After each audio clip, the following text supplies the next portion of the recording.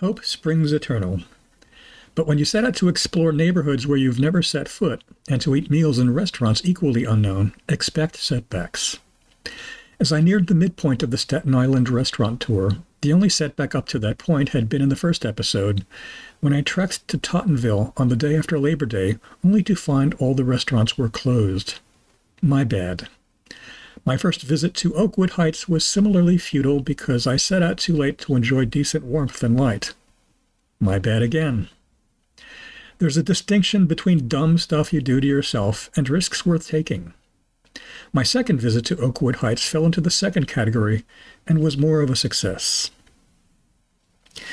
It got off to a rocky start, though. 4 different psychos enlivened my trip. A woman on the subway screamed, "Do you want to blank me?" into my ear. Here she is through the glass darkly when I was safely on the other side of it. An earnest and likable young guy in the South Ferry terminal made a speech about the detrimental effects of social media. It is what you make of it, in my opinion. On the Staten Island Railway, a skank with no teeth accosted me with, "I've been up for 2 days," a major conversation stopper. And in the ferry terminal on the Staten Island side, what may have been a trans woman was loudly reciting various grievances. If they related to her trans experience, she has my full support. But I do wish people would stop acting out in public. There's a lot of free-floating anxiety out there.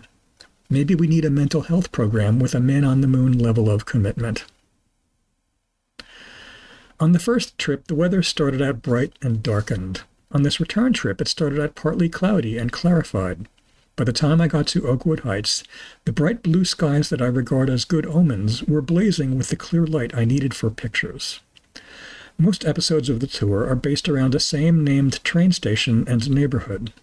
In this case, I debarked in Oakwood Heights, but then headed to Richmond to see historic Richmond town, with a stock of original and recreated buildings, some as old as the late 17th century, formed into what was once a small town-cum-farm complex.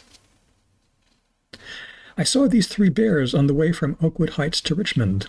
The sign said, "No trespassing," and also, "Welcome." Let me explain the Richmond in historic Richmond town. Richmond is Staten Island's county name as well as that of its oldest neighborhood. For non-New York City residents, the city consists of 5 counties which we call boroughs. The Bronx and Queens have identical county and borough names, while the other 3 have dual names.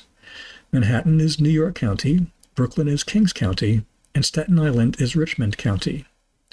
You might assume there are valid historical reasons for this, but really, we do it just to mess with you. I knew that the complex would be closed for tours today. Still, I figured I'd be able to walk around and was encouraged to find an open restroom at the visitor center. Thank you, thank you, thank you. Old men gotta pee. This made the rest of my strolling a lot more comfortable. Fine groceries and provisions, according to the sign, available here at the reconstructed general store, which operated until 1926.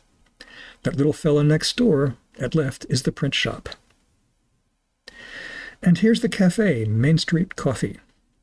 Presumably with outdoor dining when it's not January. The Church of St. Andrew lies on a peaceful hillside. Its newer parish house is across the street. Here are historic residents of historic Richmond town at rest. Here's Don's Mill, a recreation of one of the 11 mills that operated in early 19th century Staten Island. The feeling is there. Perhaps I'll get to Egger's ice cream shop in a future visit. Opened in 2018, it is one of 3 Egger's locations. I didn't feel like ice cream in January, though. Not everything was in a perfect state of repair. Note the ragged shingles on this building. Hey, if you'd been born in the 17th or 18th centuries, you'd be showing your age too. But the tin shop held its little head high. Old Richmond town's tinsmiths used period materials and processes. Yes, after all that, I did make it to a restaurant. Twice, in fact. Canlon's was the tour's first Irish joint. Love those martini glasses to the right of the door. One enters past the bar, the social heart of the place. On my first visit, the bar was full and the dining room empty. On my second visit, there were more people in the dining room, mostly seemingly Irish folk in their 70s. The room is plain, your basic bar and grill look, a place for serious eating and drinking, but it was not unadorned. The Christmas decorations I recalled from the last week of December were still up when I revisited in the second week of January.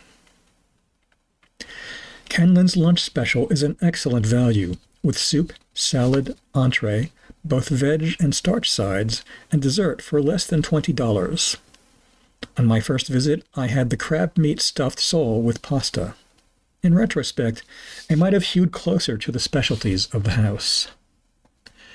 I decided to try again with a second visit. This time I asked the server, "If you were me, would you go for the corned beef and cabbage or the lamb shank with mashed potatoes?" She recommended the latter. It was hearty and primordial. The breadbasket included some tasty cornbread. Not the light yellow kind I'm used to, but a darker and presumably Irish version. Did it get its color from brown sugar or molasses? Apparently the soup Nazi from Seinfeld has visited at some point. He glared at me throughout the meal. Nonetheless, I did get soup, a nice thick tomato and rice. Followed after a filling meal by ice cream for a satisfying finish. Peach at left, vanilla at right. On the way out, next to the front door, good times were inscribed and celebrated. The youth of Staten Island, noisy today but well-behaved as always, adorned the Oakwood Heights SIR station as I staggered full onto the platform. They wore maroon school uniforms, possibly from a parochial school. Most were on the opposite platform, headed in the direction of Tottenville and the more affluent South Shore neighborhoods. Oakwood Heights is at the bottom end of the more economically diverse East Shore. The kids were nice, as they always are in my recent experience. My trip home was on a relatively new ferry, the Michael H. Ollis, dedicated in 2022 to a staff sergeant killed in Iraq while shielding fellow soldiers from a suicide bomb. Buddy, I raise my martini glass to you. The next episode of the Staten Island restaurant tour will take me to New Dorp, where I plan to tack in the other direction, to the east, back to the water, to visit New Dorp Beach. It is loaded with restaurants between the train station and the bay, and I've spotted one I may not be able to resist. As this first episode of the New York posts on Medium as a blog, I pray for warm weather so that you'll see the next episode well before spring. I hate it when the polar vortex keeps me inside. Also, I'm hungry. If you're enjoying the Staten Island restaurant tour, you can follow the blog version at medium.com. To follow the YouTube version, click follow next to my name at the top. Then click subscribe to get emails on new episodes. See you soon.